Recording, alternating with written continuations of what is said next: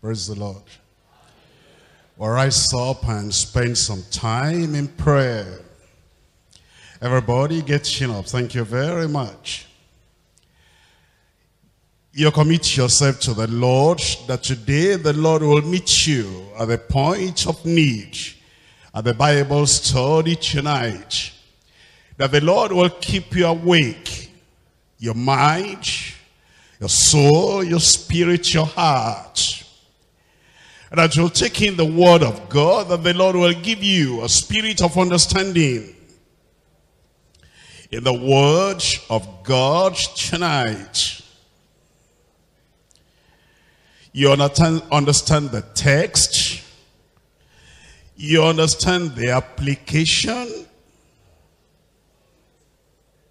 You understand how this relates to your personal life. That God will help you, grant you the grace. That this word, you'll not throw it overboard to another person.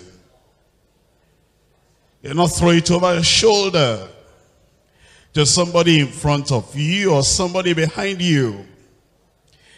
But that the word will reach out to your very heart. And the Lord will help you to be a doer of the word. Amen. Heavenly Father, we thank you for our Bible study tonight. Thank you for your faithfulness. Thank you, Lord, because you sent your Holy Spirit to illumine and to lighten our paths and to show us what you have for us in your word. Lord, we ask tonight that your word will become plain and clear to every one of us in Jesus' name. And then the grace to do the word. The grace to be obedient to your word, you grant unto us in Jesus' name. Because just as God spake to men in days gone by, so the Lord is speaking to all men today. And my brother, my sister, there is just one thing to do. Just obey. Just obey is the way, God's way. When God speaks to us today, Lord, grant us the grace, the mind, the heart, the decision, the yieldedness, the surrender to obey you in all things in Jesus' name. Every verse of scripture, every statement of the scripture, Lord, we pray it will come directly to every one of our hearts in Jesus' name. If our mansions fear your sight, in that land beyond the sky, when time has passed away, there is but one thing to do, and faith and duty will tell you what to do. Just obey. Just obey is the way, God's way. Lord, we pray that today the mind to just obey, and the mind to do your will, and the mind to follow through everything you're teaching us tonight. Give to every one of us in Jesus' name. This passage of scripture that many people do not understand, show us the light tonight. We will understand. We will believe. We will accept. And we will walk according to this word in Jesus' name. Thank you, Lord, because we know you have answered. In Jesus' name we pray.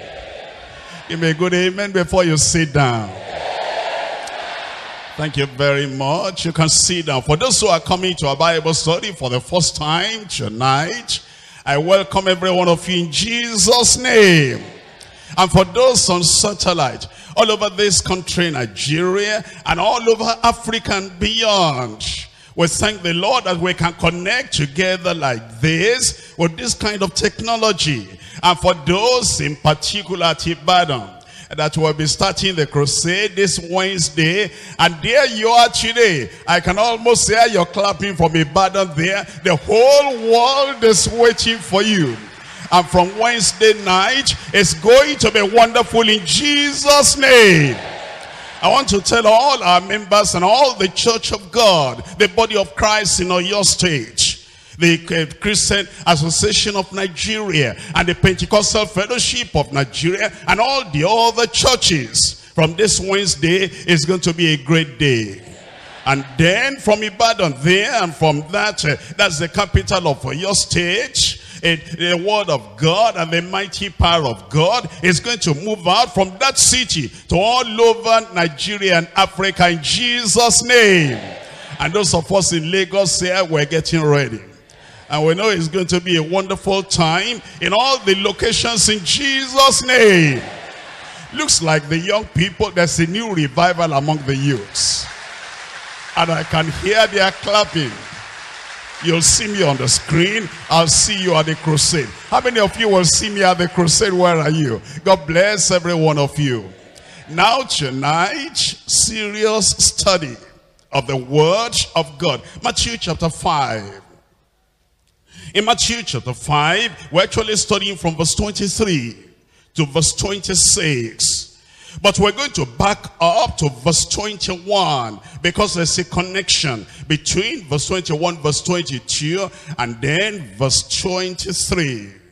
Verse 21, ye have heard that it was said by them of old time, thou shalt not kill, and whosoever shall kill shall be in danger of the judgment. But I say unto you, that whosoever is angry with his brother without a cause shall be in danger of the judgment. And whosoever shall say to his brother, Raca, that means a non-entity, empty-headed fellow. Whosoever will use such a contemptuous language against his brother and say, Raca, he shall be in danger of the council. But whosoever shall say, thou fool, shall be in danger of hell fire. We've studied those two verses already. Now we come to verse 23. Therefore, if thou bring thy gift to the altar, and there rememberest that thy brother has aught against thee, leave there thy gift before the altar, and go thy way. First be reconciled to thy brother, and then come and offer thy gift. Agree with thine adversary quickly, whilst thou art in the way with him, lest at any time the adversary deliver thee to the judge, and the judge deliver thee to the officer, and thou be cast into prison. Verily I say unto you, thou shalt by no means come out thence, till thou hast paid the uttermost farthing. Those are the verses we're looking at today. As we look at verse 23, it begins with the word, therefore. That word, therefore, links us back to the preceding verses. Those are the two verses I read to you, verses 21 and 22.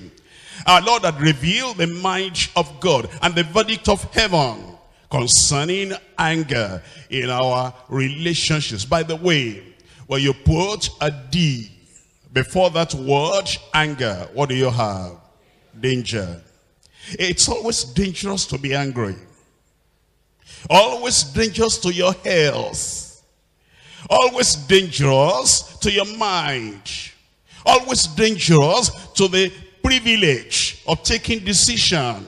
You see, anger will come in between you and common sense. Anger will come in between you and logic. Anger will come in between you and good relationship.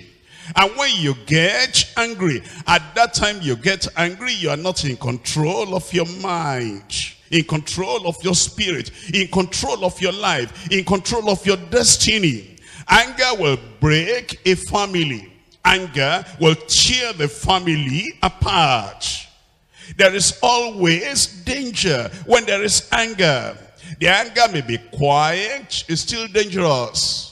The anger may be verbal, it's still dangerous. The anger may be emotional, it is still dangerous. The anger may just be, it may even be a justifiable anger. Justifiable anger. Even justifiable anger is still dangerous. And of course, unjustified anger. Anger without a cause, without a reason. If the anger that even has a taproot, a cause that is justified, if that anger that has a root, a justifiable cause is dangerous, how much more the anger that has no root, no cause, no reason at all. Any kind of anger is always dangerous. That's why, and that deal you get, you borrow from somewhere and you put before anger, that deal is coming from the devil. And when you bring devil and anger together, it's like bringing a fuel, it's like in petroleum and fire together. Very dangerous and destructive. That's why the Lord is leading us and teaching us. In all these things we're looking at what anger does and where anger leads people. And now he says, you can solve the problem if you take the initiative and you will not wait for the other man with whom you had an angry relationship, with whom you had an angry interaction, exchange of ideas, exchange of words, exchange of opinions that didn't settle any one of you. It says you take the initiative, therefore, if thou bring thy gift to the altar, and there at the altar, you remember that your brother has aught against you. The ought may be small, the ought may be great, the ought may be intangible, or the ought may be very big. The ought might have cost you something, or the ought might have cost you almost nothing. When you bring your gift to the altar, and there you remember that your brother has an ought against you, leave there your gift at the altar. How urgent it is then, that even the gift, it may be a big, significant gift, and the person you are having ought against may be a small, insignificant man. Your gift may be very great, and the man you have ought with may be very small. And yet it says, however big your gift may be, lift the gift at the altar. And then he says, don't take the gift back home. Don't say, okay, since my brother has aught against me, I'm going to take my gift back home. No, it belongs to God. The gift, the talent, the ability, the service, the worship, the vow, the consecration, it belongs to God. That your brother has aught against you does not mean you're going to take the gift back home and say, okay, I cannot offer it. No, you leave the gift at the altar and then you go quickly and you reconcile with your brother. And you do it so urgently, you still meet us before the service ends, and then you come and offer your gift. How many people really understand that? How many people just go through life and they offer gifts to the Lord, and those gifts are unacceptable? When there's an ought in your heart, you don't settle. Those gifts are also unprofitable when you don't settle the ought you have with your brother, with your sister. Those gifts, I told you, number one, unacceptable. Number two, unprofitable. Number three, unrewardable. Whatever the gift may be, just piling gifts on the altar. When your brother has aught against you, I learned of somebody that had a problem in the family and then locked up the wife and said, you woman, I don't want to use the language you used on the wife. Bad language. More terrible than the word raker, more terrible than the word fool. He used a bad language. We don't want to pronounce in the public on that woman. Got so angry and locked the door, locked the wife inside, and then went to church to come and worship God. And then you wonder, such people, have they ever read the words of Jesus? And the wife is crying at home. And the wife is saying, I can't go to church today. My husband got so angry and locked me in. And here we are, and the man, thank God, is not in our church. I said, thank God, not in our church. You know, some good things happen in our own church. I praise God for this church. Are you happy you are here? You know, thank God. I hope it doesn't happen to you. If it's you, don't tell me, because I don't want to hear something like that in a good church like this. But you know, that man came to their church and then worshipped according to him, raised up his son, praised the Lord, and spoke in tongues a little, and then got back home. And then he opened the door. By the time he opened the door, the wife did not know what next the man is going to do. That's not worship. It's unacceptable. It's unprofitable. And it is unrewardable. That's why we're looking at this today. And then Jesus said, agree with an adversary quickly, whilst you are in the way with him, lest he reports you to the great judge of heaven. And then the judge will judge you and cast you into the prison. And then it says, you will not live there until you pay the uttermost farthing. You see, the Pharisees and the Sadducees that were interpreting the word of God to the Jewish people, they only thought, thou shalt not kill. They didn't understand about the word of God against anger and against all the things that anger produces. It's anger that produces hatred.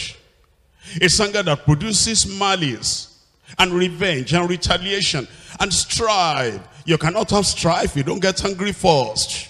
You cannot keep malice if you don't get angry first. You cannot have strife, hatred, malice, all these things if there's no anger at the base, at the root. And then the contention, the injustice in society, and violence. It's anger that produces them. And the slander and the backbiting and provocation. You cannot provoke another man, another woman, if you're not angry. You must get angry first. How can you provoke somebody smiling, happy, joyful, thinking good thoughts about him, about her? I've just been thinking about you, that I love you very much in my heart, and the love in my heart for you is so great, but I'm going to provoke you. It's impossible. Those things don't go together. If you're going to provoke, and if you're going to murmur, if you're going to cause disunity and conspiracy, there must be anger at the base, and the mischief and the cruelty. Can you be cruel to somebody without being angry first? It is anger at the root, at the base, that causes the cruelty, the oppression, the obstinacy. You know, you cannot be very obstinate and stubborn if you are not angry. You know, if your daddy tells you something and he says, my child, do this. If you are happy and joyful, you cannot be rebellious and obstinate. You have to be angry first before you can be obstinate. Now, you may not, you know, sometimes we get angry. When I say we, I don't mean me and you. I mean, I'm talking normally. Human beings get angry. And they have no way of manifesting that anger. You know, for example, you are going on the way and somebody bumps into your car. And the anger wants to rise up. And then you come out and then you see that the man is, you know, a soldier. And he has a gun and he looks at you and says, what? You say, I'm sorry, sir. Even though, you know, when you came out, you thought, who is this to bump into my car? But you know, there's no way to express your anger. When you came out and you saw the man, you have to apologize for what you did wrong unto you. Yeah, but the anger is still there. And the anger you cannot express on that man, the anger will be killing you. The anger will be turning your heart, will be turning your stomach. Because, you know, anger destroys you more than it destroys the people you're angry at. And then covenant breaking is because of anger. Strained relationship is because of anger. And then self-destruction. We destroy ourselves by anger. Job chapter 18 verse 4. Job chapter 18. I'm reading from verse 4. He teareth himself in his anger. He teareth himself. He destroys himself. He hurts himself. He makes himself sick because of his anger. And that's the reason why the Lord is telling us, solve this problem of anger. And then when you solve the problem, you have a better relationship with God. You have a better relationship with your fellow man. You have a better relationship in the family. As we look at the message today, talking about the necessity of reconciliation before acceptable service. The necessity of reconciliation before you can have acceptable service. Whatever the message to 3 parts. Number 1, realization at the altar of worship. You come to the altar and you remember just right there that your brother has aught against you. Realization at the altar of worship. Number 2, reconciliation before acceptable worship. Reconciliation before acceptable worship. Number 3, reaction towards adversaries in the world. Now we come to point number 1, realization at the altar of worship. Matthew chapter 5. Matthew chapter 5. We're reading from verse 23.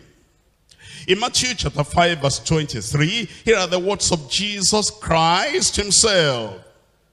Therefore, if not bring thy gift to the altar, and there rememberest that thy brother has aught against thee. Therefore, if not bring thy gift to the altar, and there at the altar you remember that your brother has aught against you. I need to clear up that word, brother. Because, you know, when we come to church, we say, good morning, brother, or good morning, sister. And many times in our mind, we limit that word, brother.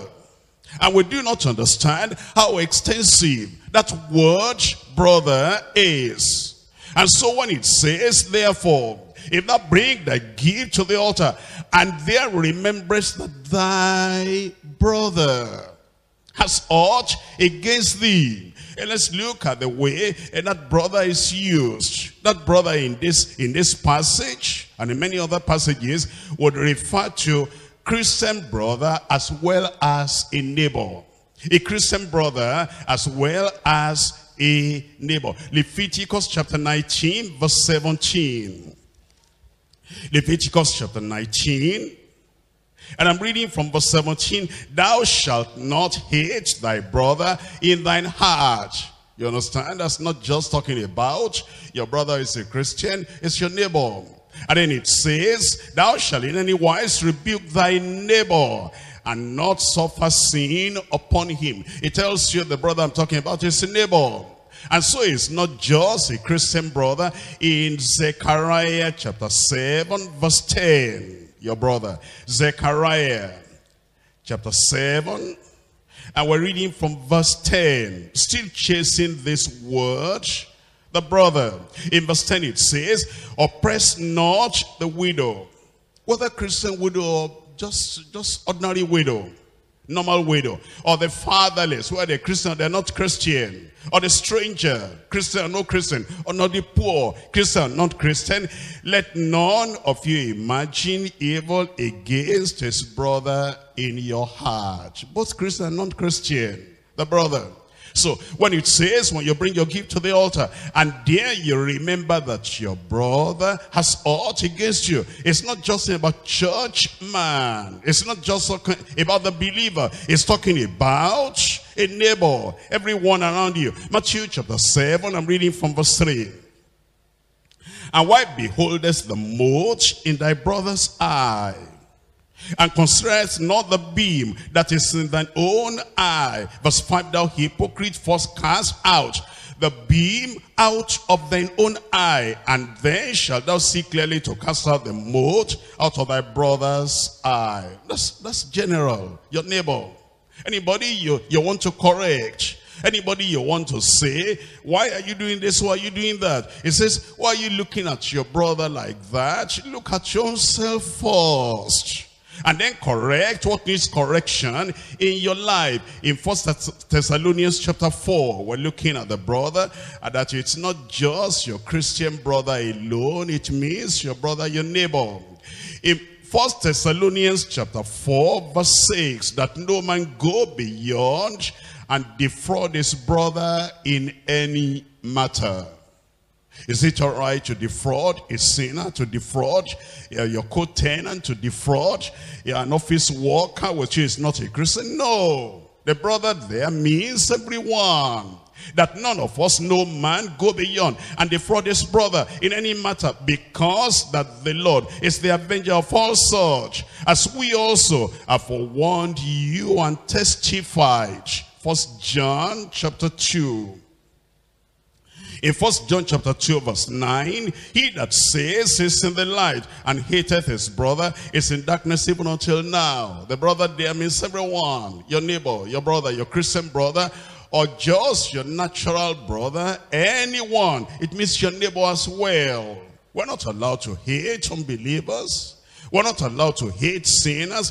In chapter 3 verse 15, 1 John 3:15, whosoever hateth his brother is a murderer. The brother there is everyone. Your brother, Christian brother, and your brother walking in the same place with you. Whosoever hateth his brother is a murderer. And ye know that no murderer has eternal life abiding in him. Chapter 4.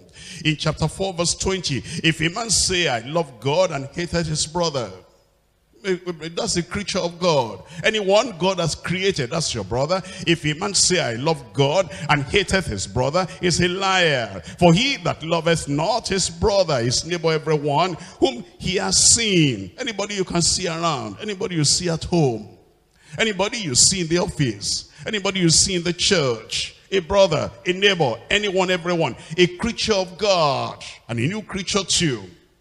Then it says, for he that loveth not his brother whom he has seen, how can he love God whom he has not seen? And this commandment have we from him, that he who loveth God loveth his brother also. Come back now to Matthew chapter 5.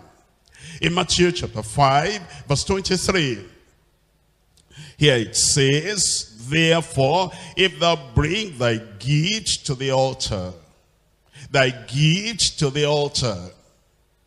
Natural gifts, there are some natural gifts we have. We call them talents. When you bring that gift to the altar, there's some material gifts we have. It may be money, offering. You bring your gift to the altar.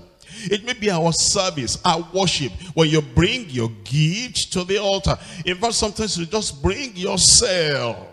And you offer yourself as a gift unto the Lord. And when you bring that gift unto the Lord, and there at the altar, you remember that, thou rememberest that thy brother, thy neighbor, thy husband, thy wife, don't mind her. She's overbearing and too demanding. Yes, but she has something against you.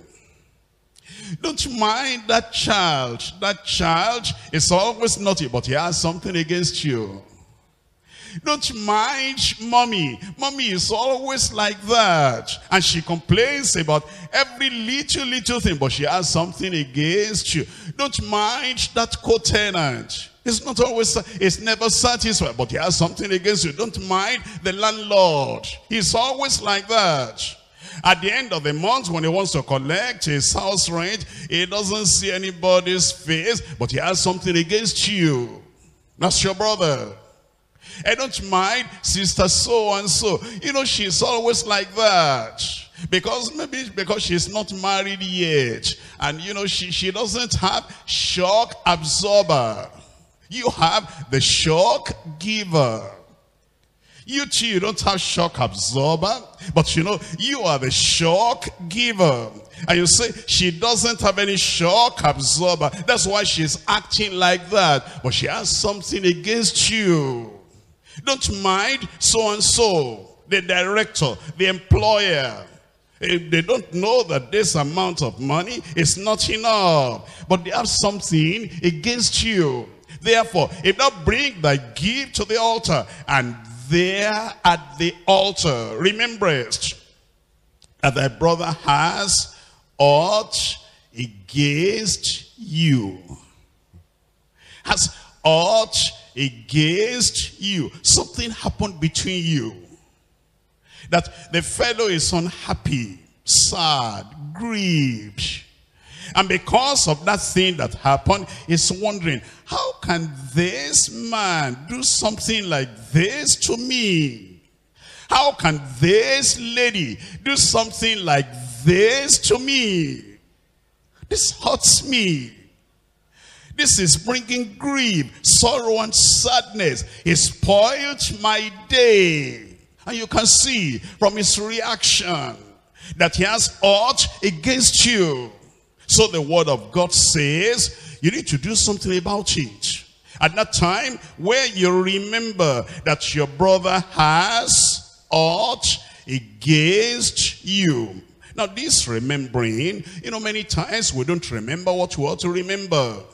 All we remember is what we want. We don't remember what hurt he feels. We don't remember how unhappy she is. All we remember is what we want, what we like, what we appreciate, what we expect other people to do. That's all we remember. We don't remember the other man there. That lonely man there, that man that is even withdrawing from society. He feels everybody hates me. Nobody wants to see my face. Let me carry my face and go and hide it inside my room. Because of hurting. And you never remember your own part. All you remember is that man, he doesn't have what it takes to be able to move in society. But when you now remember, and if we're going to remember, we must be thoughtful, very thoughtful. If you are not thoughtful, you'll not remember anything. The brain has many functions. Number one, memory. And that brain that has memory is just to store information. And there are many people, all they have is that they store information. But the brain has another function, and that is to recollect. There are some people, they do not use their brain in this other side to recollect, to remember. The only way they use their brain is to store in information there. They never bring the information out. And the Lord wants us to use the information that we have, bring it out, analyze it. And when you analyze this, calculate. How does the other person feel? And that's what it says. And it may be that it's at the altar that you remember that your brother, your sister, your co-tenant, your co-worker, your director, your employer, your employee, your wife, your husband, your child, your father, just a neighbor, has aught against you. In Genesis chapter 41, Genesis chapter 41, I'm reading from verse 9. Genesis chapter 41, reading from verse 9. It says in that verse 9, this is this man, the chief butler of Pharaoh. Then spake the chief butler unto Pharaoh, saying, I do remember my faults this day. The thing that happened 2 years ago. He had forgotten Joseph. And he said, this very day I do remember my fault. That may happen to you at the altar. You just come and then you remember. The person, they say you remember about the person. It may be the person is not even around. Joseph was not around. You know, sometimes your husbands, when your wives travel out, and the wife is not around, and you are not talking together, then as you sit back and you just meditate, then you say, this woman having great endurance with me when she's not around. Then all the things that have been happening, you know, they come to your mind. This woman must be a real child of God. For her to endure all this with me, she's not around, then you remember. When she's many times when they are around, we don't remember. Your wife, it may be that when your husband has traveled and he's not around, and now you're all alone by yourself, and the ideas and the events of the days and the weeks and the months, they come rolling in your mind. Then you remember. Then you remember this, the way I talked to the man that day. Thank God this man is a Christian. How do I think he would have reacted to me? The way I spoke to him the other day. Now you recollect, now you remember when he's not there. It may be that you are packed out of a particular house you were living before. When you were there, everybody was complaining, you were complaining. And then that landlord was hurt. Now you remember. You are no more in his house, but now you remember. It may be you were in a place of work before. And when you were in that place of work, you are just demanding and demanding. We want this, we want this. And you intimidated the employer so much that he just, everything you said you wanted, he gave you. But he was running the company at a loss because of you. Because of the demand. Eventually the whole thing collapsed and he couldn't continue. And now that you are working in another place, now you remember. Now you remember. It may be you were in another church before you came to Deeper Life. And in that other church where you were before, now you remember how you dealt with some officers of that church. Now you are in this church and you are hearing the word of God. And now you have enough time to recollect how you were in the other church. Now you remember. Is it not gone? Do we have to do anything about it? Jesus said, yes, you have to do something about it. But they are not members of our church here. Yes, you still have to do something about it. But they are not even Christians. Yes, you still have to do something about it. Therefore, if thou bring thy gift to the altar, and there rememberest that thy brother has aught against thee, and that thing he has against you has spoiled your relationship, has strained your relationship. It says, leave your gift at the altar. Yes, still consecrate it to God. Don't take it away. Don't say, I will not serve God again. You just need to settle this. And after you have settled it, you still come back. And nobody will offer the gift for you. You will still come back and offer the gift yourself. That's what Jesus said.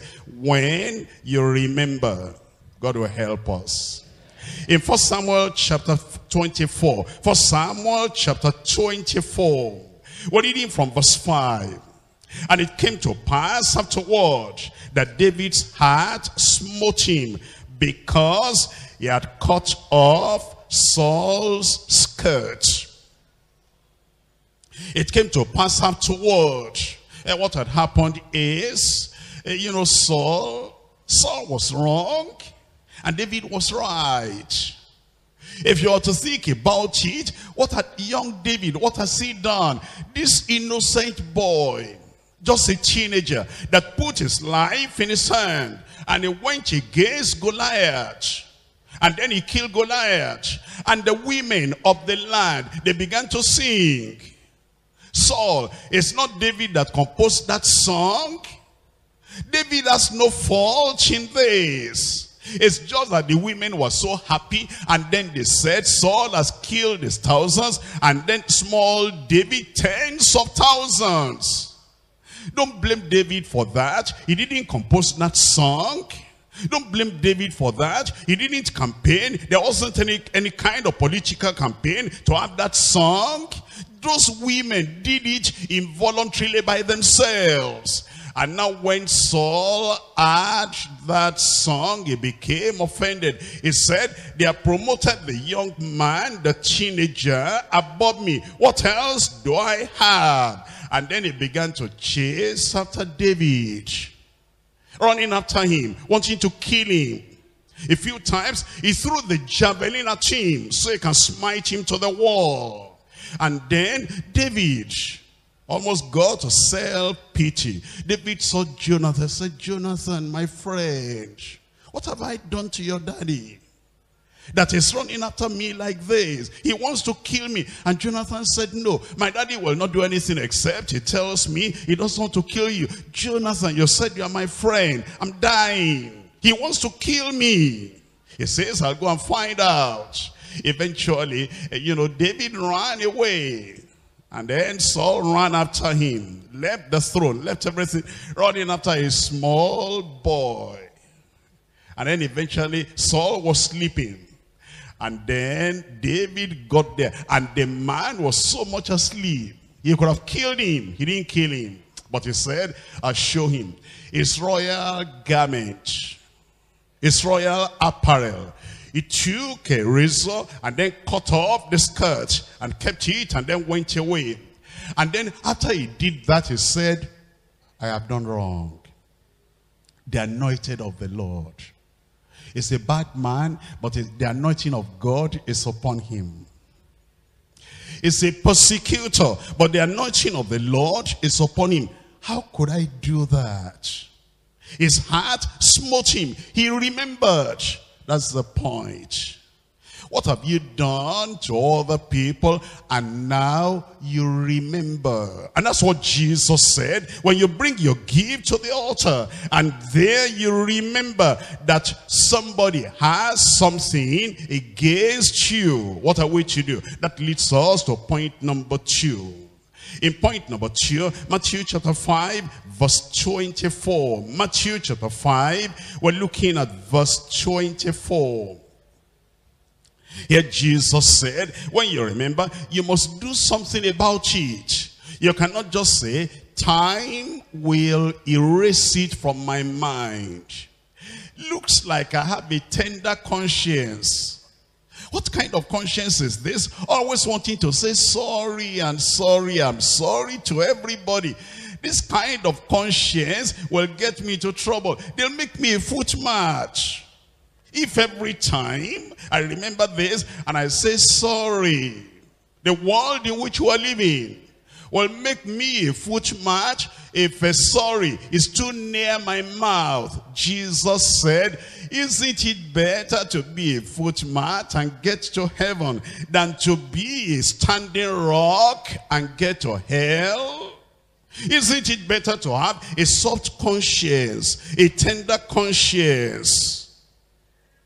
A conscience that always feels when you hurt other people. Have a tender conscience and get to heaven than have a hardened conscience and then grow thick skin and then go to hell. So Jesus said, do something about it. In verse 24, it says in verse 24, that's Matthew chapter 5 verse 24. Leave there thy gift before the altar and go thy way. First be reconciled to thy brother. First be reconciled to thy brother. That word first is a word of priority. It's saying this is the number one thing to be done. Don't worry about what he will say. Suppose he just says, You are just coming now, you just remember now. Now you realize I am righteous and you are unrighteous. Whatever he will say, you want to get to heaven at all costs. And you want a good relationship with the Lord at all costs.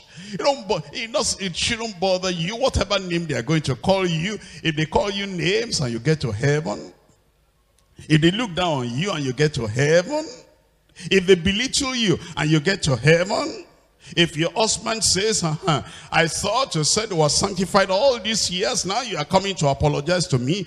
Even if your husband says that and you get to heaven, and then your wife, but you're a preacher now, and every time you'll be preaching, and now you're coming to apologize to me about all your preaching. What if your wife says that to you and you get to heaven? When we get to heaven, 1 minute in heaven, you will forget all the bad names and all the shame, all the reproach that they brought upon you. Think about heaven. And so Jesus said, the number one thing, first of all, you leave your gift at the altar, and then you go first, be reconciled to your brother. And then after you've done that reconciliation, you come and offer thy gift. And the Lord is telling us something. Look at Ecclesiastes chapter 3. Ecclesiastes chapter 3. We're reading verse 15. Ecclesiastes 3 verse 15. That which has been is now, and that which is to be has already been, and God requireth that which is past. God requireth that which is past. It's happened already. It's gone, it's gone. No, God requires that which is past. The cup is broken and the water is spilled on the ground. What can I do about it? God requires that which is past. Relationship is like an egg. And once the egg drops on the ground, the egg is broken. And the yolk inside the egg is all spilled on the ground. What else can I do? God requires that which is past. It's already happened and it's gone. I don't want to open up an old wound. I know he felt that and she felt that when I did it. If I'd been humble that day, I would have apologized to him on that day. But now, the wound in his heart is healed. And if I bring it up now, I'll be opening a fresh one. But God requires that which is past. You're thinking about God. All this logic that people use, all this kind of common sense, not scripture sense, but common sense that people use, and they rationalize to cover up. And actually, it is only because we don't seek the Lord for the grace to do what is supposed to be done. That's why we give all those excuses. It says, and God requires that which is past. And because God requires it, that's why we do it. Nobody enjoys, restitution really. We don't do restitution happily. We do it as a commitment. And we do it because that's what God requires. And when God requires something like that, then it is done. Because God requires that which is past. Here we are in Luke chapter 19. Luke chapter 19. I'm reading from verse 7. And when they saw it, they all murmured, saying that he was gone to be guest with a man that is a sinner. He was gone to be guest to a man that's a sinner. That is, they were accusing Zacchaeus. That's a sinner. That's a sinner. Everybody called him names. And he could have said, well, let me already, they know I'm a sinner. And if I begin to, talk about it now, they'll say, okay, now, he's just feeling the guilt. Didn't we say so? What if they said that about you? Didn't we say so? And then you have fellowship with Jesus. Didn't we say so? Didn't we say the man is a great sinner? He's feeling guilty now. Jesus said, I'm coming to your house. I'm going to get to your house today. And the man remembers that all the materials in the house, he stole the money to buy it. And now before Jesus gets there, look at this thief. He's now confessing to Jesus. What if they say that and you get to heaven? What if they say that and you have a good relationship with the Lord? That's the important thing. What they say is not what matters. And what they think about you is not what matters. What they feel about you is not what matters. What if that, my confession might give them ammunition? And now they'll say, and then they'll begin to go and talk to this.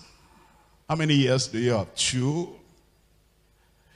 Are those 2 years filled up yet? No. Can I tell you something? Yes.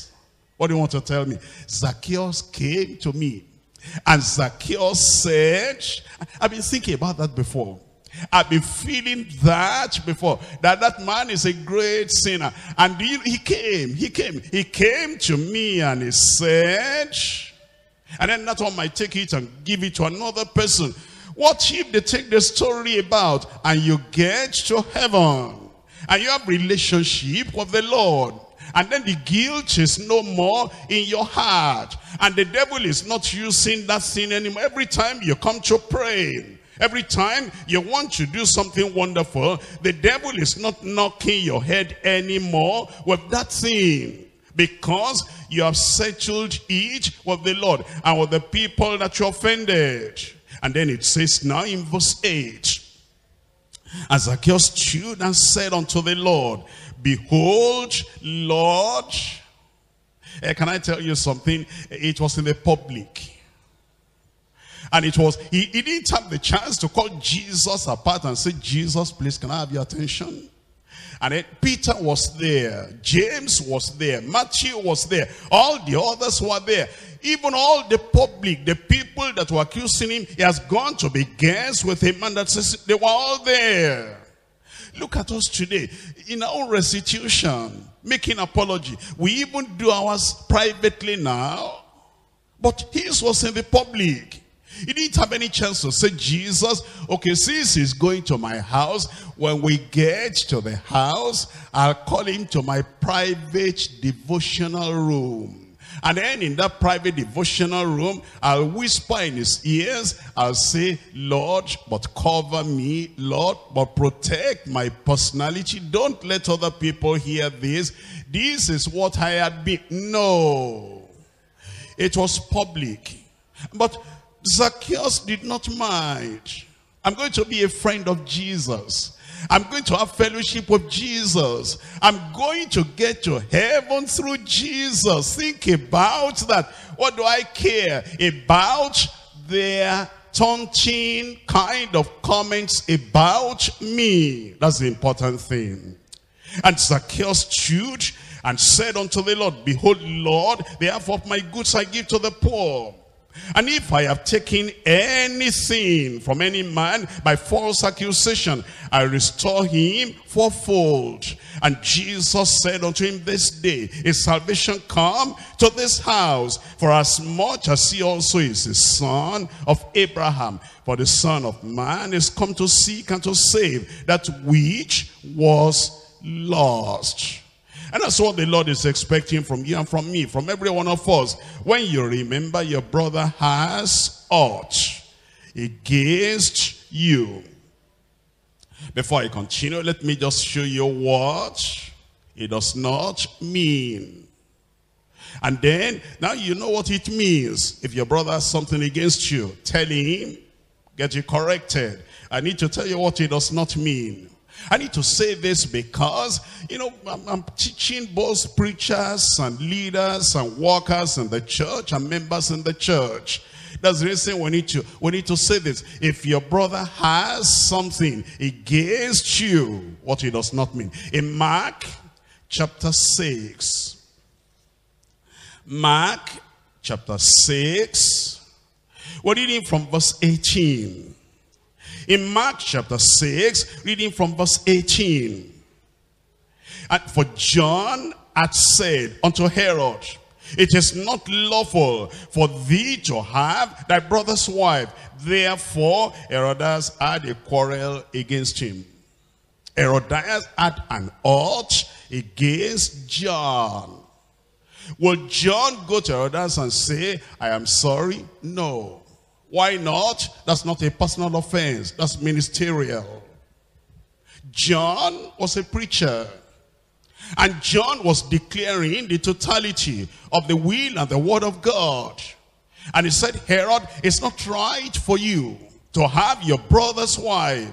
When Herodias had that, she had a quarrel against John. And because that's not a personal offense, you cannot go to Herodias and say, I'm sorry, I withdraw my word. No, we cannot withdraw the word. That's doctrine. And as you look at 1 Kings chapter 21. 1 Kings chapter 21. I'm reading to you from verse 7 and from verse 8. 1 Kings chapter 21, rather from verse 20. Verse 20. And Ahab said to Elijah, hast thou found me, O mine enemy? Ahab had an ought against Elijah.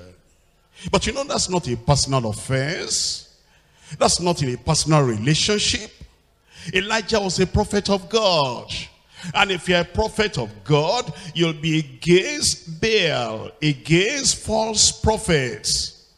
And you'll be against the king Ahab that had done something wrong. And then when he now took Naboth's vineyard, Elijah went there by the word of the Lord. Go and tell Ahab, what you have done is wrong. Judgment is coming. And when Elijah came, then Ahab said, I'm against you.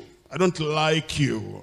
I have aught against you. All the same, hear the word of the Lord. If you're a counselor, and you have counseled somebody, and you have counseled according to the word of God, and the fellow does not like you, does not love you because of your counseling, and then after we finish the message tonight, the Bible said tonight, you know, he comes to you and says, did you hear that message?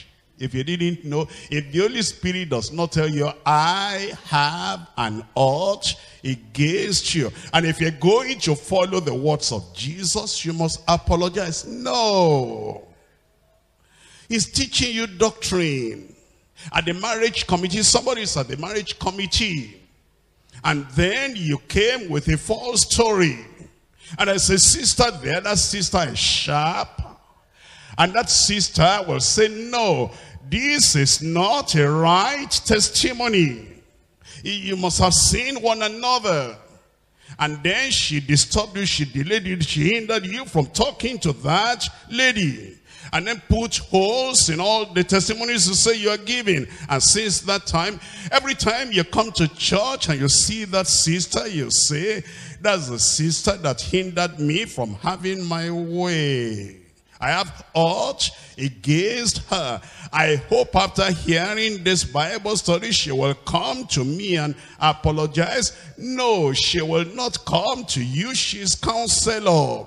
And she said what she said as a counselor, and then punctured all your lies. You know, we don't apologize for a message. We don't apologize for the doctrine. Don't get the message wrong. I want you to look at this 1 Kings chapter 22.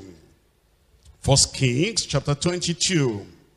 Verse 7 and verse 8. And Jehoshaphat said, is there not here a prophet of the Lord besides, that we might inquire of him? And the king of Israel said unto Jehoshaphat, there is yet one man, Micaiah, the son of Imlah, by whom we may inquire of the Lord. But I hate him. I have something against him. I hate him. You know, Micaiah will not come to Ahab and come and apologize. By the way, Ahab hated every true prophet of God. That's just his lifestyle. And the prophets of God, whether they are Micaiah or they are Elijah, he hates them. That's his lifestyle. And then he said, I hate him, for he does not prophesy good concerning me, but evil. And Jehoshaphat said, let not the king say so. You know, we don't go about and just apologizing to people because of preaching sound doctrine, preaching the word of God. Do you remember when Moses came to Egypt? And then he came to Pharaoh. He said, let my people go. And then he went to talk to the children of Israel. He said, you're coming out of this place. Pharaoh had an ought against Moses. He said, Moses, you're making these people to leave their work. We have lost man hour. Time is money. And in telling these people you are coming out of Egypt, you make them to leave their work. We're running at a loss. Moses has something against you. Moses did not go to apologize because of, don't get the message wrong. If you know, those of us who are preachers, we step on people's toes almost every time. And we preach the word of God without fear, without favor. But we don't apologize for that. That's doctrine. That's ministerial. We're talking about personal relationship. Personal relationship. If in your personal relationship between you and a co-tenant, between you and a co-worker, between you and your employer or employee, between you and your family member, if that relationship has gone sour, strange, because of an angry kind of relationship, and then you now remember that your brother has aught against you, then you'll go to him and you'll settle that. In Acts of the Apostles chapter 24 verse 16.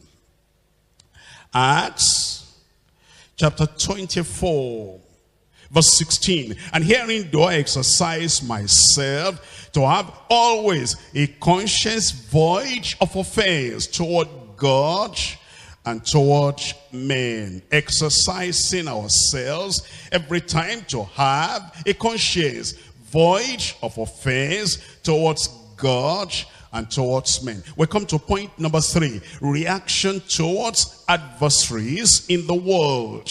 Reaction towards adversaries in the world. Matthew chapter 5. I'm reading from verse 25. Agree with thine adversary quickly, whilst thou art in the way with him, lest at any time the adversary deliver thee to the judge, and the judge deliver thee to the officer, and thou be cast into prison.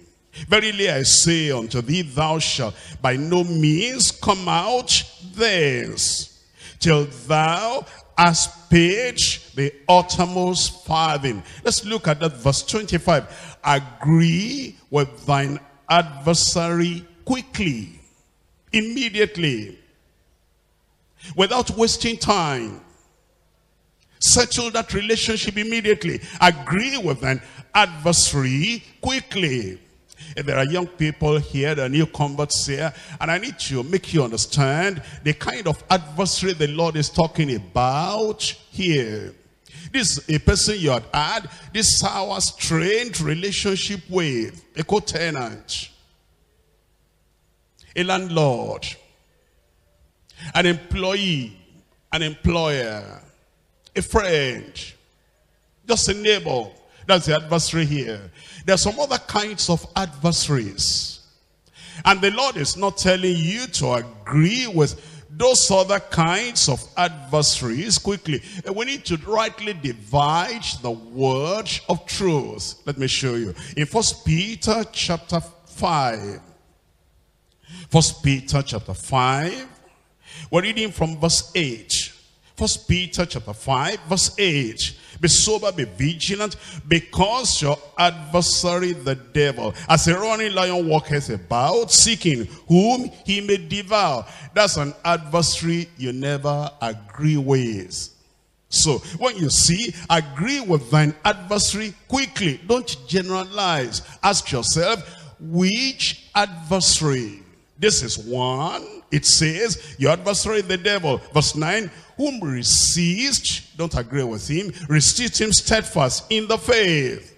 So we learn, number one, the devil is an adversary, and you will never come into agreement with the devil. In 1 Corinthians chapter 16 verse 9. 1 Corinthians chapter 16 verse 9.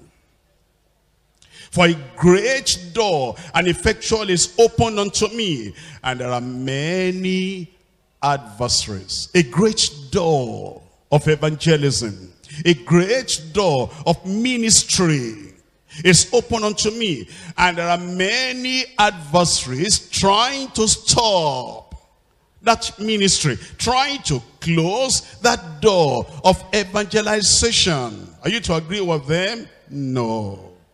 That's not the kind of adversary you agree with. Rightly divide the word of truth. And then we're told in Philippians chapter 1. Philippians chapter 1. I'm reading from verse 27. Only let your conversation be as it becomes the gospel of Christ, that whether I come and see you or else be absent, I may hear of your affairs, that ye stand in one spirit, with one mind, striving together for the faith of the gospel, and in nothing terrified by your adversaries, which to them is an evident token of perdition. In nothing terrified by your adversaries. That is, those adversaries that do not want you with the same mind, and with one spirit, and with focus and concentration, glorify the Lord and proclaim the gospel of the Lord. You will not agree with such an adversary. You'll continue with your commitment and consecration. And then it tells us in Luke chapter 21, Luke chapter 21, we're reading from verse 12. Here the Lord Jesus Christ himself talking to his own disciples. And he's talking about some adversaries too. In Luke chapter 21, I'm reading to you from verse 12, 21:12, Luke. And before all these, they shall lay their hands on you and persecute you, delivering you up to the synagogues and into prisons, being brought before kings and rulers for my name's sake. And it shall turn to you for a testimony. Settle it therefore in your hearts, not to meditate before what ye shall answer, for I will give you a mouth and wisdom, that all your adversaries shall not be able to gainsay or resist. These adversaries, you don't agree with them. When it says, agree with your adversary quickly. You have a ministry. And you have the gospel. And the Lord has given you the heavenly vision. And you should be able to say, I'm so committed to this heavenly vision, O King Agrippa, I am not disobedient to the heavenly vision. What if there are adversaries that want to go against that vision? And then the Bible says, agree with an adversary quickly. No, that's a different kind of adversary. Acts of the Apostles chapter 13. Acts chapter 13. And I'm reading there from verse 7. Acts 13 verse 7. Which was with the deputy of the country, Sergius Paulus, a prudent man, who called for Barnabas and Saul, and desired to hear the word of God. But Elymas the sorcerer, for so is his name by interpretation, withstood them, seeking to turn away the deputy from the faith. Then Saul, who also is called Paul, filled with the Holy Ghost, set his eyes on him, and said, O full of all subtlety and all mischief, thou child of the devil, thou enemy of all righteousness. That word enemy means adversary. Thou enemy, opposer, adversary of all righteousness, will thou not cease to pervert the right ways of the Lord? And now behold, the hand of the Lord is upon thee, Thou shalt be blind, not seeing the sun for a season. Immediately there fell on him a mist and a darkness, and he went about seeking some to lead him by the hand. Paul did not agree with the sorcerer. The sorcerer is an enemy. An opposer of the gospel is an enemy, an adversary. And when it says, agree with an adversary quickly, it's not talking about those who want to turn the minds of people off from believing the gospel. In verse 12, then the deputy, when he saw what was done, believed, being astonished at the doctrine of the Lord. Let's go to the Old Testament. At this point of the adversary, you need to know the kinds of adversaries you don't agree with. Esther. In Esther chapter 7, Esther, we're looking at chapter 7, and we're reading from verse 3. Esther chapter 7, verse 3. Then Esther the queen answered and said, if I have found favor in thy sight, O king, and if it please thee, if it please the king, let my life be given me at my petition, and my people at my request. For we are sold, I and my people, to be destroyed, to be slain, and to perish. But if we had been sold for bondmen and bondwomen, I had held my tongue, although the enemy could not contravail the king's damage. Esther was saying, we're dying, O king, I'm going to be killed. And all my people, the Jews, are going to be killed. If they sold us for bondmen and bondwomen, I would not even have talked. Although if they sell us for bondmen and bondwomen, then the damage to the king will be so much. You lose a lot of faithful citizens, loyal citizens. And then King Ahasuerus answered and said unto Esther the queen, who is he and where is he that does presume in his heart to do so, to kill all the Jews? And Esther said, the adversary and the enemy is this wicked Haman. Somebody that wants to wipe out your family. It doesn't mean agree with the adversary quickly. All right, you want to kill my family? Here we are. These are all the daughters I have. These are all the sons I have. And here is my wife. Come, here is my wife. You want to kill us? Here we are. Because the Bible says, agree with an adversary quickly and let them kill everybody. No. You see, this Haman, he wanted to kill all the Jews. That's the adversary. And then Esther said, O king, deliver us. Look at our condition here. And it's because she cried out. That's why the Jews did not perish. Let's come to 1 Samuel chapter 1. 1 Samuel chapter 1.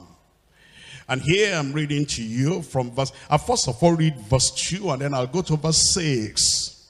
And he had 2 wives, that's Elkanah. And this, when it says he had 2 wives, the name of the first was Anna. That's the right wife. And the name of the other, Peninnah.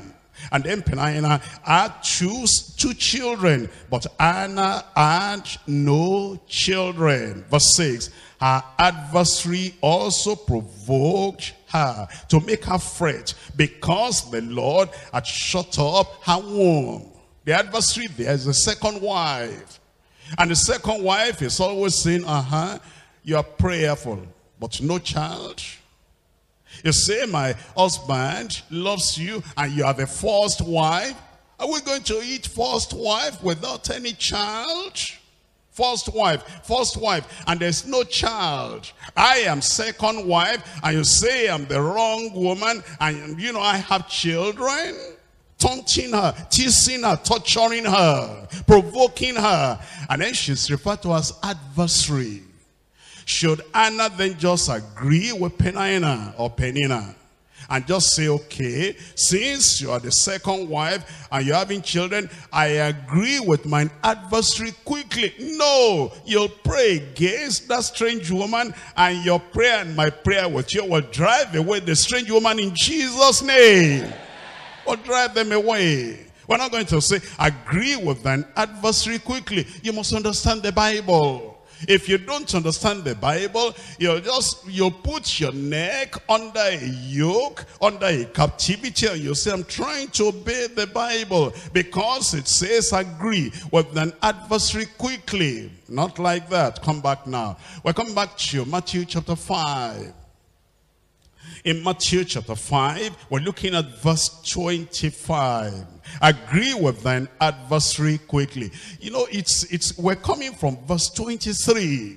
This is the brother, this is the neighbor that you had some discussion with, some disagreement with. And then in your interaction, there's been some exchange of words that that involved anger. And now you feel, how could I act like that and talk like that to him or to her? And now you know he has something, an ought against you. This is talking of normal personal relationship. And in that personal relationship, he feels hurt. And that's why he's like, an adversary now. His back is to you. It's not looking at you face to face in good fellowship anymore. And that's why Jesus said, why don't you reconcile with him quickly? Get to him quickly. And bridge that gap quickly. And just apologize. And you confess your faults. Come with humility. And come with surrender. And even if you are going to be cheated, don't mind about that. Agree with an adversary quickly. That's what it means. And then it says, while you are still in the way with him, while you can still see him, while it is not difficult to be in the way and say, can I have your attention? Can I speak to you? This thing that, happened the other day, let's talk this thing over. Don't let us, continue like this and sleep over this thing nights and weeks and months and years. Don't let us do like this. Let's sit down here and settle this matter while you're still in the way with him. And then it says, lest he hands you over unto the judge. Now he's talking about if that person is not a Christian brother, and then he takes this matter out of hand and he goes to the court. That's an adversary in the world. If it's in the church, you had disagreement with somebody, it's not going to go to the court. Did you hear of Peter taking John to court? Did you hear of the apostles when James and John, when they went to Jesus, give us this favor, one to sit here, the other to sit there? They had ought against one another. Because when the other 10 heard, they were full of indignation. James, John, you of all people, you are thinking of something like that in your heart. You on this side, you on that side, how about me? We came here to sell granuts. What do you think we are here for? They had ought against them. And then Jesus called them and reconciled them. They didn't go to court. But if you have an ought, if somebody has an ought against you, but he's not a believer, and he goes to the court, don't allow him to get to the court. Settle it here. Because the money you are going to give to the lawyers, to the attorney, might even be more than the money you're trying to fight on. Settle with him before he takes you to court, because you may not be able to come out of the detention, out of the prison, until you pay the last farthing. That's what the Lord is saying. He's telling us what we're told in Romans chapter 12. Romans chapter 12. Reading from verse 17. Romans 12, verse 17. Recompense to no man evil for evil. Provide things honest in the sight of all men, if it be possible, as much as lies in you. Live peaceably with all men. All men. It's talking about the one on the street, the one in your house, the one in the bus, and the one in your office, the one everywhere. Live peaceably with all men. Some of them are not Christians, and they may head for the court if there's something you are resolving and you're not able to resolve. Hebrews chapter 12, verse 14. Hebrews chapter 12, reading from verse 14. Follow peace with all men Follow peace with all men. For the sake of heaven, follow peace with all men. For the sake of your fellowship and relationship with God, follow peace with all men. You know, the society in which we live is a fighting society. The house in which you live may be a kind of battleground. The kitchen where you cook, lady, may be a kind of battleground. The bathroom where you take your bath, you know, in that accommodation, having many people, may be like almost a battleground. Even the schools we go and the staff room, with all those other teachers and the people there, it may be like a battleground. And then when you get to the boss, I'm sitting down there, shift for me now. Do you want to occupy the whole seat? What kind of man are you? And then begins to abuse you. You've never even seen one another. Follow peace with all men. If we are to react to everything we see on the street, everything we hear in the house, everything we hear from, you know, sometimes you're married and it's these brothers and sisters of your husband, of your wife, and they make life tough and difficult for you. Follow peace with all men. If you cannot say anything good, just keep quiet, just smile. Just smile. They call you names, just smile. Why are you smiling? One of these days you will get to heaven. One of these days all these things will be over. One of these days all these insults and assaults will be over. That's why you are smiling. Just smile it off and follow peace with all men. They shout at you, smile. They put pressure on you, just smile. And they call you names that you know, I don't deserve this. Just smile for the sake of heaven. Because when we get to heaven and everything is over, 1 minute in heaven will more than repay all the things we went through on earth. And thank God we're getting there. Follow peace with all men, and holiness, without which no man shall see the Lord. Let's rise up and pray.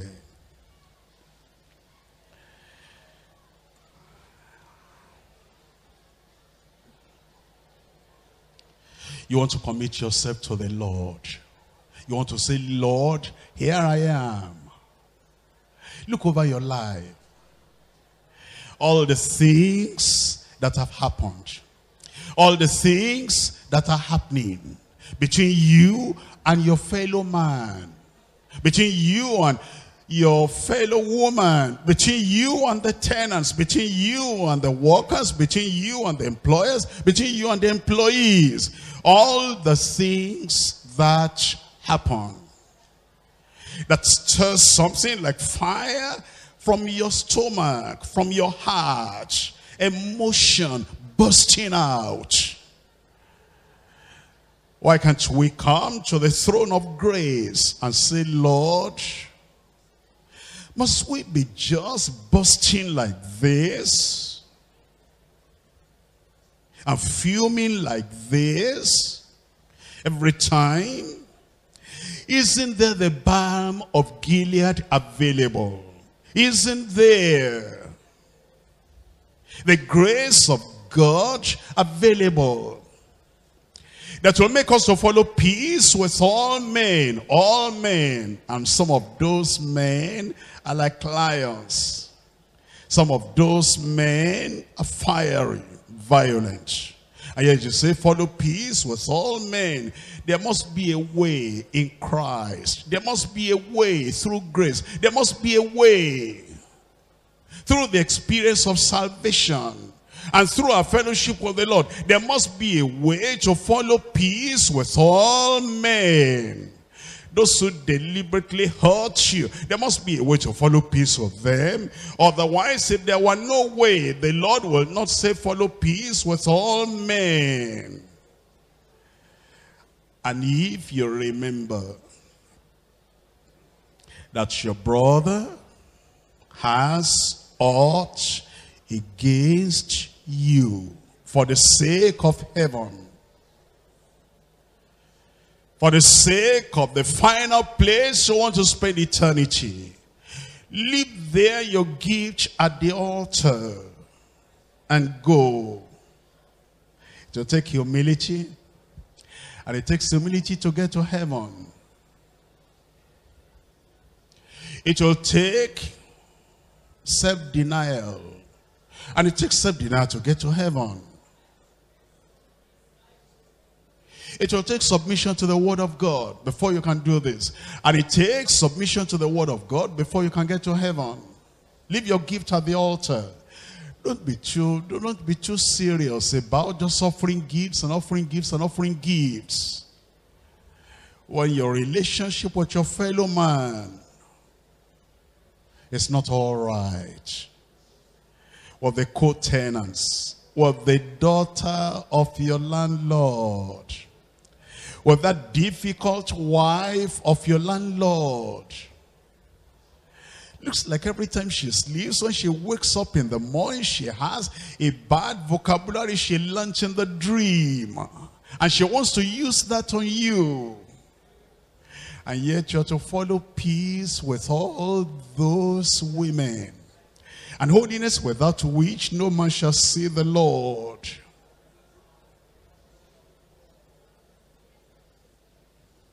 Leave your gift at the altar. Your worship at the altar. Your service at the altar. And go first. Be reconciled to thy brother.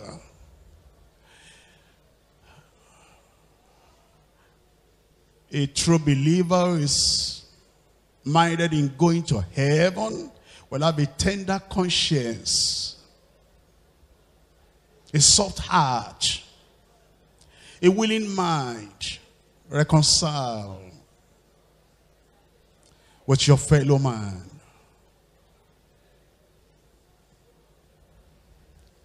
You know he's complaining about you, you hear it. You know he's complaining about you, you know it. You know how many times he has told your friend, you know so and so, you know what he has done, you know what he's doing. You know that he has aught against you. And your relationship is strained. Be a Christian. Leave thy gift at the altar. And go reconcile with your brother. Lord, I will. Tell him to give you the grace. Lord, I will. Pride will close the door of heaven against the proud.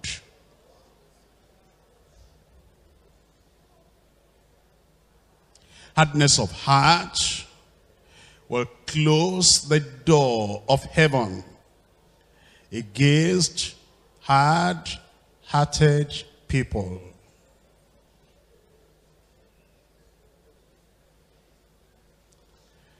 Follow Christ. Follow his word. If thou bring thy gift to the altar, and there at the altar rememberest that thy brother has aught against thee,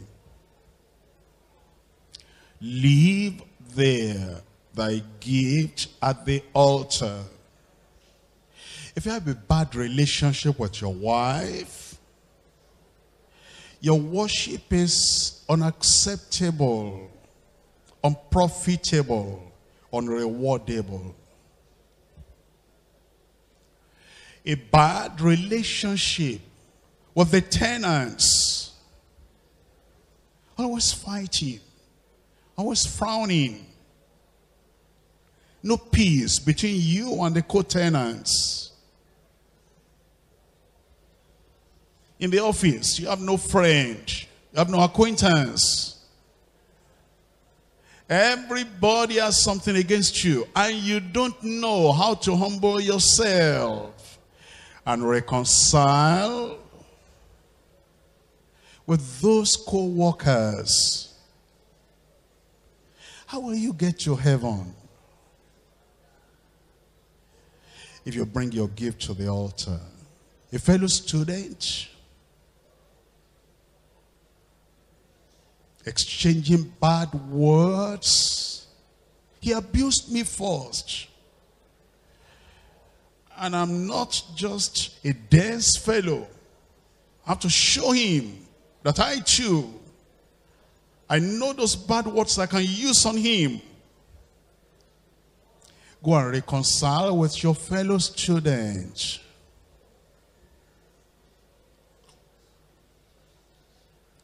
Be a man of peace, a woman of peace.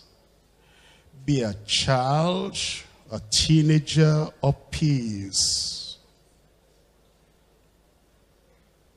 That's the evidence of the grace of God. And it will take that grace, reconcile with that fellow student. You know that teacher has aught against you. You think he doesn't know. He knows you are the head and the champion and the ringleader of that conspiracy. You think he doesn't know. He knows. Only he cannot talk because he's afraid of the school gang. Reconcile. Don't be a troublemaker anymore. Reconcile. If you bring your gift to the altar may be the altar of your own home, morning devotion. And right there, the morning devotion, the Lord reminds you. You know, when you tell your wife, pray. And she says, my husband, I don't want to pray today. You just pray. Whatever prayer you pray, that's enough. You know why she's saying that? You know why she's saying that?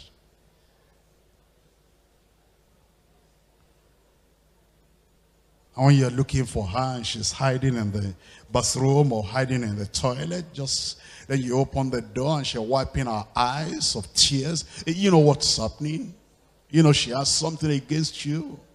Thinking, is this the place I'm going to spend the rest of my life with this man? Doesn't have any feeling for any woman. She has a lot against you. Reconcile. Don't just keep on in ministry, worship, and service. And it's that reconciliation that will open the door of heaven. That reconciliation that will pave the way to heaven. That's what Jesus said. And he said, if you don't reconcile, then that adversary will hand you over to the judge of heaven and earth. What that is saying is, Lord, you know this man is hurting me, torturing me, crushing me. But you are the father of the fatherless. I have no help. I cannot defend myself. Lord, I leave him in your hand. You said vengeance is yours. I hand him over to your hand. That's what it means. And then the judge, if he casts you into prison, you'll not come out there until you pay the uttermost farthing. And there's no way you can pay for that on the other side of eternity. Today is the day to reconcile. Today is the day to say, Lord, I will obey your word. Your spirit is reminding me as to what to do. Lord, grant me your grace. Grant me the humility. Grant me the submission, the yieldedness to your word. Lord, I will do it. And the joy that fills your heart when it's done. the release you have in the spirit when it's done, the freedom that you have in your soul when it's done. And then you're free once again, a free relationship, good interaction. The middle wall of partition is broken down. Now there's joy, rest of mind, peace in your soul. And there's no fear of what eternity holds anymore. You are right with God and you are right with your fellow man. Let him do it. Let us come to the throne of grace, that we may obtain help in the time of need. He's able. He's helped other people. He'll help you to make right your way with everyone. And then it becomes your principle, your lifestyle, following peace with all men every day, and holiness, without which no man shall see the Lord.